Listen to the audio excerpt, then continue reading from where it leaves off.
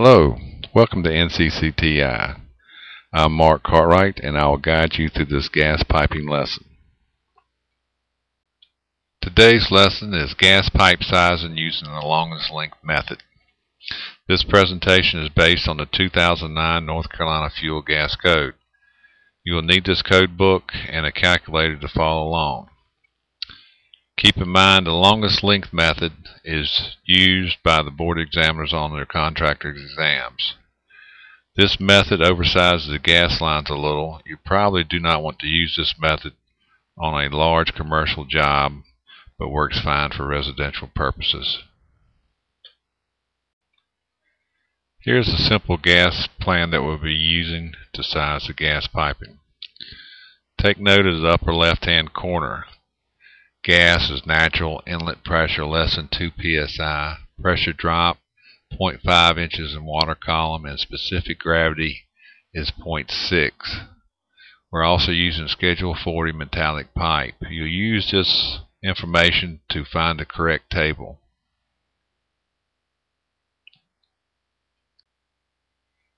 Here's the 5-step process to determine the pipe size. Number 1. Determine the maximum demand. Just add up the individual gas appliances BTU per hour input rating. Number 2. Determine the longest run of pipe. Number 3. Select the correct table. There are 37 gas tables. This is the most time consuming. Find the right table and you're halfway home. Number 4. Locate the gas demand figures in the table. And number 5, locate the nominal size of pipe.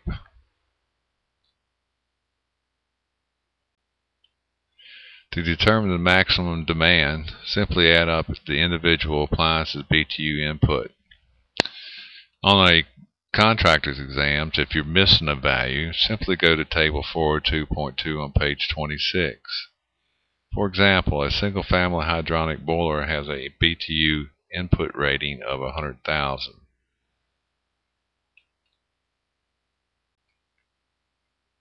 The maximum demand for this gas piping lesson is 297,000 BTU. For this lesson, to determine the longest run, simply add up the numbers in red.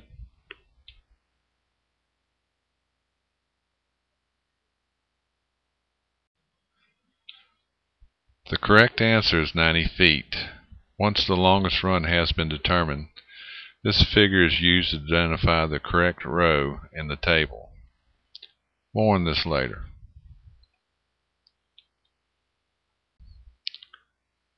When selecting the correct table, just make sure you match up the following: specific gravity, gas pressure, pressure drop, type of material, whether it's steel, copper, CSST, and any special conditions. Our drawing has the following values. Gas is natural. Inlet pressure less than 2 psi. Pressure drop 0.5 inches in water column. Specific gravity is 0.6, and we're using Schedule 40 metallic pipe. So what is the correct table?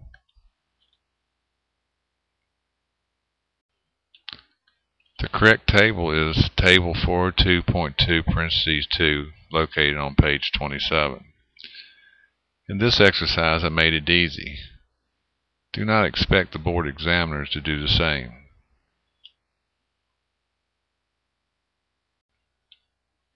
Here's the correct table used in our lesson. The following slides will explain how this table works.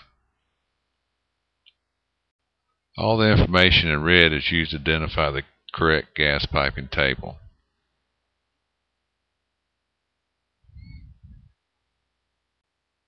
In this lesson, 90 feet is the longest run. So you come down on the left, go down to 90. Just remember, this row is used to size all the gas pipe in this lesson.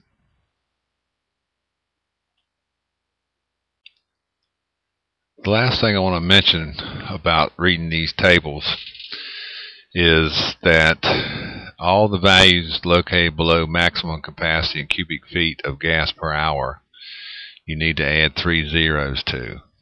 They deleted 3 zeros just to make it easier to read.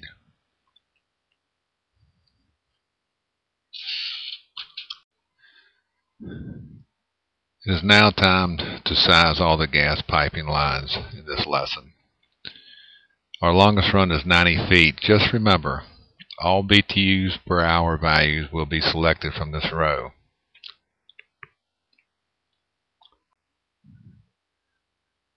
Here is where the longest run, 90 feet, is applied to the table. I have the 90-foot row highlighted. The main thing to remember, once you determine the longest run, you never leave that row. You size all your pipe in the system from this row. Now let's size line A. If you look at line A in the diagram, you'll see that it has to carry the whole system load, 297,000 BTUs. So let's go to the table and size line A. Now we're going to size line A. We go down to the 90-foot row. We go across horizontally until we find a figure that's greater than or equal to 297,000 BTU. So 297,000 is greater than 207,000 and less than 424,000. 424,000 is the figure to use. We go straight up vertically, and it's 1.25 inch pipe. Now we're going to size section B. Section B has to be able to carry 72,000 BTU. Notice section B is only 10 foot long. We're still going to get our values from the table from the 90-foot row. Keep that in mind. Section B is ready for 72,000 BTU input. Back to the 90-foot row. 72 is greater than 52 but less than 110. Going vertically, which equals 3/4. Now we'll size section C. Section C's got to be able to carry the furnace, the gas log, and the range. A couple ways you can do it. You can subtract 297,000 from 72,000, or you can simply add up the range, gas log, and furnace, which equals 225,000. So section C has to be able to carry 225,000 BTU. Using the same process, we started at the 90-foot column. We go over till we get something greater than 225,000. Here again, it's 1.25 inch pipe. We'll now size pipe lines E, F, and G. The only thing to remember is E has to carry both the range and the gas log.